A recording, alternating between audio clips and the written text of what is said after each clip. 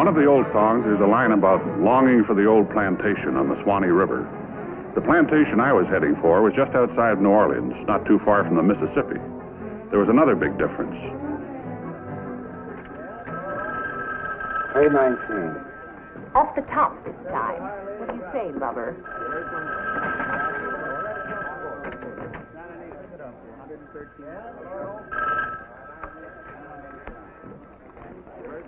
I can't recommend it. It's crooked. Feel that way about it, why play? If there was some other place I knew, I'd be there. Lover here has been dealing me seconds and thirds and flipping the deck on me. For all I know, that ring on his finger's a mirror, too.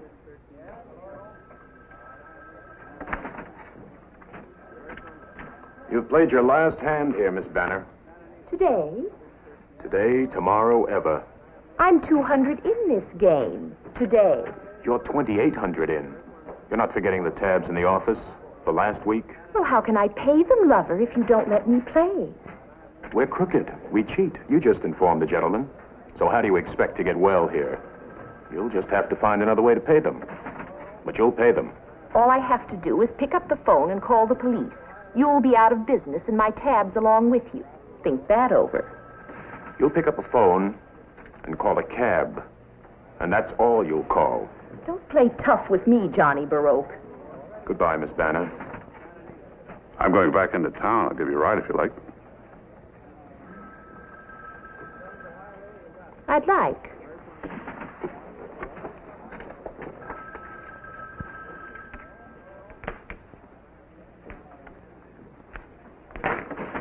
He's got it bad. Real bad.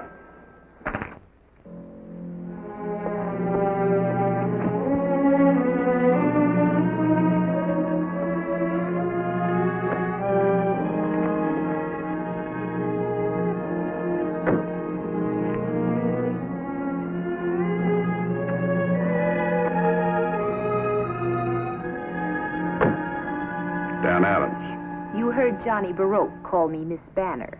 Phyllis. I'll drive you home. Any cab driver could do that. Look, you found this place. You must know some others. Let's crawl a few. I don't know any others.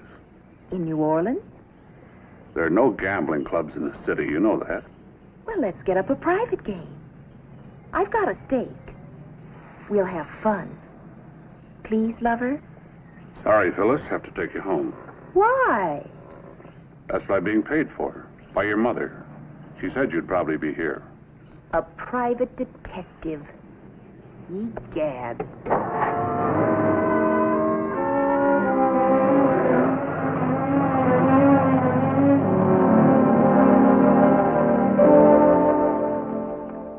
The MBSP is with us again. That stands for Mrs. Banner's Secret Police. I invited Mr. Adams to come back for dinner. Not for a hand of juices wild? Oh, I forgot. He doesn't gamble. Nobody gambles but me. I detest smart Alex. As the old song goes, you made me what I am today. She's reminding me that I once owned a gambling house. Your mother gambled on the right side of the table. Where's Frank? He was coming for dinner. I left him at the bookshop. Surprise? I really went to the bookstore. After Mr. Adams took the cuffs off and released me this afternoon. Probably to see if you could find a game anywhere in the neighborhood. That's the part that annoys me. My daughter, not only a compulsive gambler, but a bad one. It's my love, Mother dear. The only love you've ever let me keep. I've done nothing but try to protect you. You took one love away from me. I replaced it with another. Bender was scum. Your grandchildren might have been nice, though, if we'd had any. We're embarrassing Dan with our private quarrel. Doesn't he like children? Doesn't matter. I don't have any. No husband, either. You invited him to this laundry airing hoedown? Well, come on in. Well, don't stop the war on my account. This is my nephew, Frank Banner, Mr. Adams. Glad to know you, Mr. Adams. Hello. Don't be glad to know him. He's the private investigator Mother put on my trail. Was the trail long and difficult? I'll let you know when I get to the end. You're at the end. I run my aunt's bookstore. It's your bookstore. Oh, I'm sorry. It's my bookstore. She just owns it. What about that little affair in Las Vegas? Is there any chance my delightful cousin will have to go to jail? A small chance. Oh, wonderful. Las Vegas? He followed me there? There was a new note of panic in your last wire for money from out there. I sent Mr. Adams. A foot race to the bank to make good on a check is one thing, Phyllis. Forgery is another. Will I have to go back? I should let you go back. Maybe that would do some good. No, they let me pick it up with your mother's money. On one condition.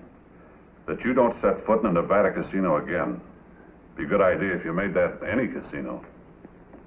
You sure he's a detective, Mama? Cut you high card, he's a reverend. Hello. This is Mrs. Banner. This is Joe Baroque. I used to run the club across the street. Well, of course I remember you, Joe. Even though I've been out of touch with that sort of thing for many years. I'm glad you remember me. You remember my little boy, Johnny? What are you talking about? Now, Dorothy Banner would never call the cops. But what about your daughter? What about her? She was out here this afternoon. She said she was going to call the cops, and Johnny didn't believe her.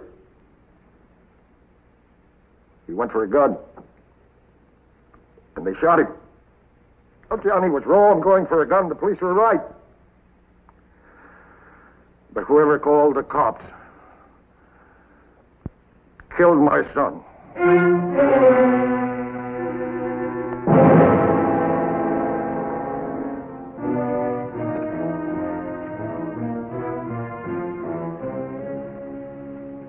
Johnny Baroque was just killed in a raid. His father thinks that you sent the cops out there. Did you? No, Liar. I didn't. Did his father threaten you? Joe Baroque is of the old school. He doesn't make threats. But if he finds the person who tipped off the police, that person's in trouble. Big trouble. I didn't.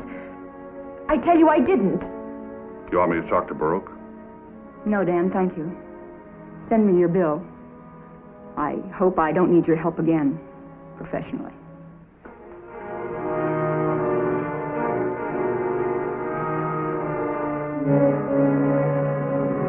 I had some other business to settle up. I stayed in New Orleans a couple of more days. Johnny Baroque was underground, 6 feet of it, upstate. And Phyllis Banner was none of my business anymore, I thought.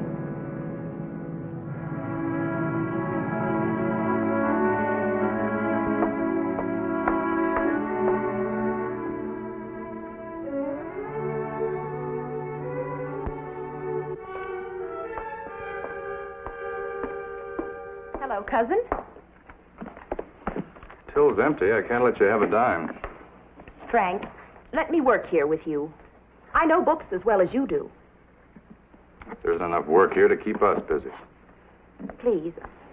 I think I could kick it, Frank, if I just had something to do, something to keep me busy, keep my mind off it. Okay, Phil. If you're really sure that you want to work. But I know where there's a game going down the street, if you're interested. Where? You don't have to stake me. I've got enough to get in. I'll cut you in for half if I win. Just this one more whirl. When you swear off, you swear off, don't you, cousin? Please. I was kidding. I wouldn't know if a game was going on upstairs in my own living room. That was rotten. Look, I don't like the way your mother keeps extending a helping hand, but she did help me, and I'm grateful. So if helping you will repay her, you have a job here. If there's anything except cashier. Frank Banner. Oh? Yes, Aunt Dorothy, she's here. Yes, Mother. Checking? Let's do without the sarcasm, shall we? I'm through checking on you. A package came for you, postmarked Baton Rouge. Open it for me, will you, Mother? I'll hold on. Incidentally, I'm going to work here in the bookstore with Frank for a while. Hattie, will you open this, please? Just a minute. Just a minute.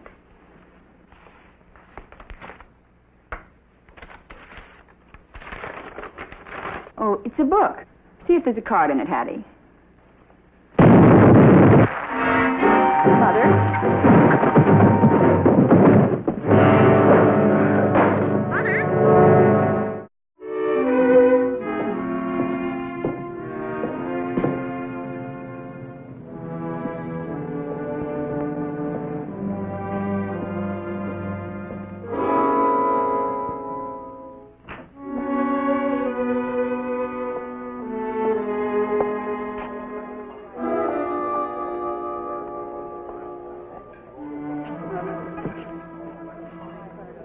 Thanks for coming here, Dan.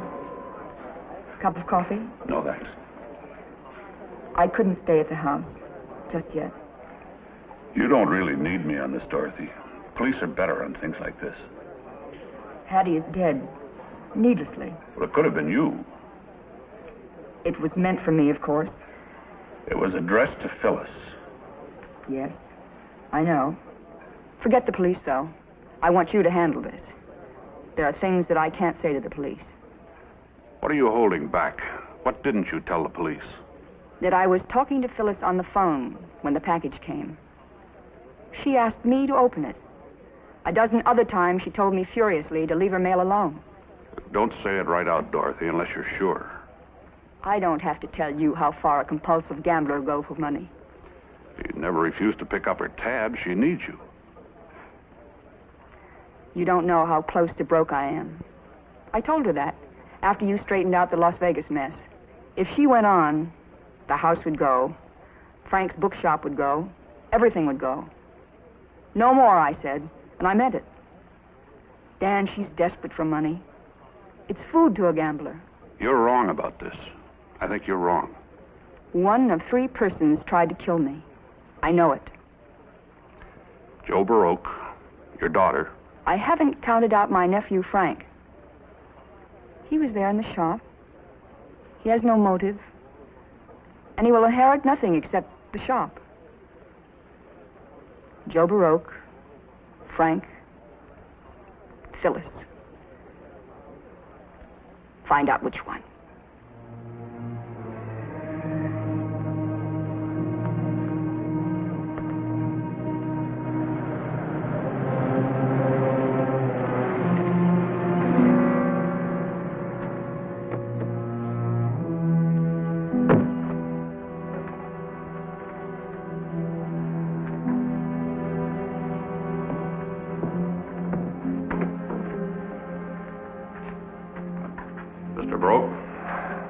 You're a stranger. The store's out of business. I drove out here to see you. Police? One of Lieutenant Strager's boys? No, but that's what I want to talk about. Friend of my boy, Johnny's? I knew him by sight. Joe. Excuse me a minute.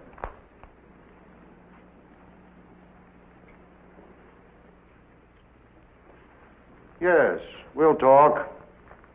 You're very close to joining Johnny right this moment, Mr. Dan Adams. A name. Willie. Johnny's paperman tells me you left with Miss Banner the day Johnny was killed. Did you tip the police, Mr. Adams? No. Did Miss Banner? Gun's the same mistake your son made.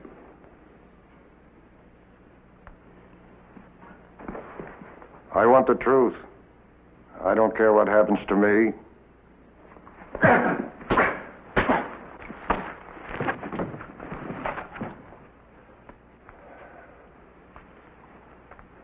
You're very good. No, you're not the type to blow the whistle.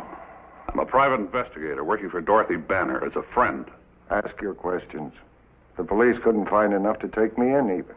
They will if there's anything there. I don't have to prove I didn't send the bomb. They have to prove I did. But I'll tell you, I didn't. I wouldn't hurt Dorothy Banner or her daughter unless I was sure they set up my boy. Lieutenant Strager tells me they planned this raid for over a week. No one had to send them here. So he said. Give Dorothy Banner my regards.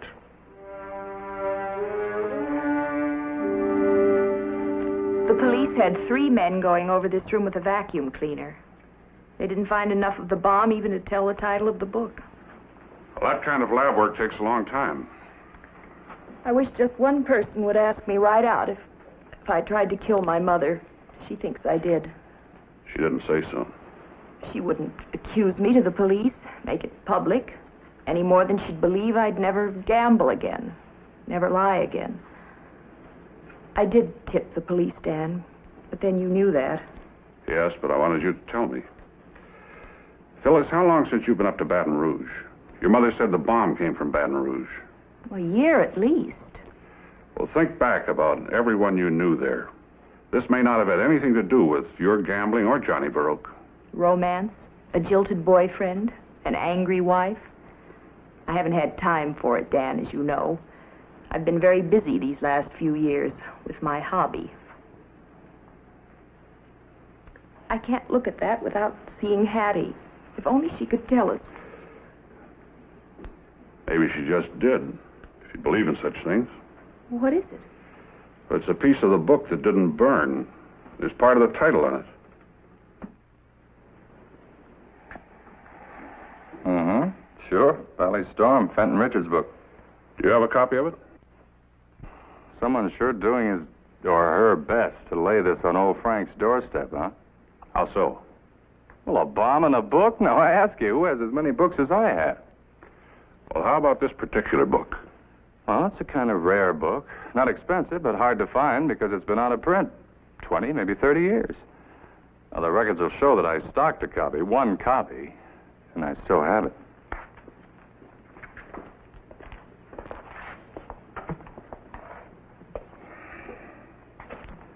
Well, I guess I'll have to check every bookstore in New Orleans and Baton Rouge, find out who sold it. Of course, there's nothing that says a copy couldn't have been in the home of Joe Baroque or the home of his official bomb maker for years and years.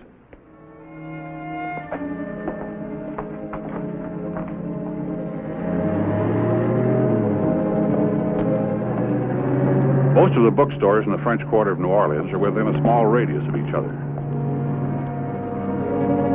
About the 4th shop, I began to believe Frank knew what he was talking about when he said it was a rare book. Most of the shops hadn't even heard of it. I'd about decided I'd spend the next day on the phone checking every store in the state if necessary. It wasn't necessary. May I help you? I'm looking for a copy of Fenton Richards' Valley Storm. Oh, yes, I have a copy. It's out of print, you know. Yes, I learned that, looking for it. Oh, that's strange. It isn't there. You sold it? Not sold. Gone. Well, maybe somebody bought it when you weren't here. It's my shop. I'm the only clerk, and I don't misplace things. Well, I can help you anyway. Well, maybe your records would show that you sold it and forgot. Definitely not. I need the sale. But Frank Banner, down the street, Banner's bookstore, has a copy. We were discussing it only a little over a week or so ago. It may cost you a little bit more. His is a first printing, while mine was only a 3rd printing. In any event, it won't be too expensive. I'll try Mr. Banner's. Oh, Mr. Baroque recommended your shop. Mr. Baroque, Joseph Baroque? A very nice man. Well, thank you for coming in. Thank you.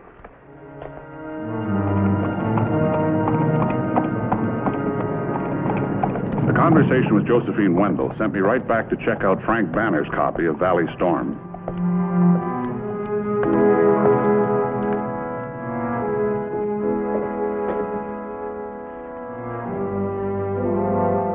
My hunch was right. The book was what I needed to close out the case against Mr. Banner. The clerk thought I could find him in his rooftop apartment and obligingly pointed the way.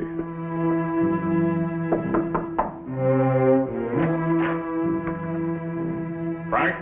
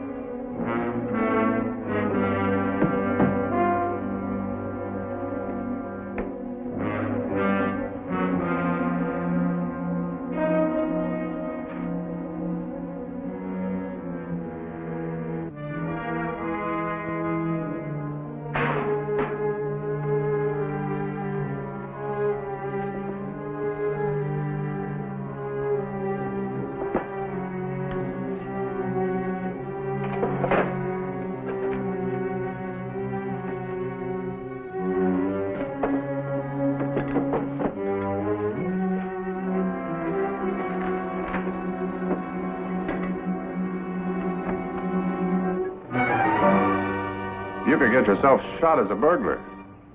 Unless you have a search warrant. Well, the door wasn't locked. Oh, you're still taking quite a liberty. I figured you'd be as happy as anyone if I proved you didn't do it. I sure will be. Didn't work out that way. I proved you did, Frank. That gun isn't loaded. You can load it if you want. I don't think there'll be any powder in the shells, will there? I told you somebody was trying to lay this at my doorstep. I'm a perfect setup.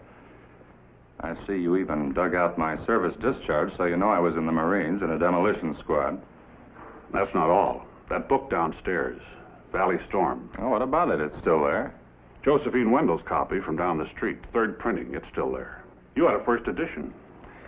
Man, who are you working for? Joe Baroque or Phyllis Banner? Well, maybe both of them. They'll be cleared. Well, not at my expense, they won't. Boy, you're way off. I'll take my chances with the police. I had no motive for killing Phyllis Banner. The bomb was sent to her. Oh, I can see how you figured.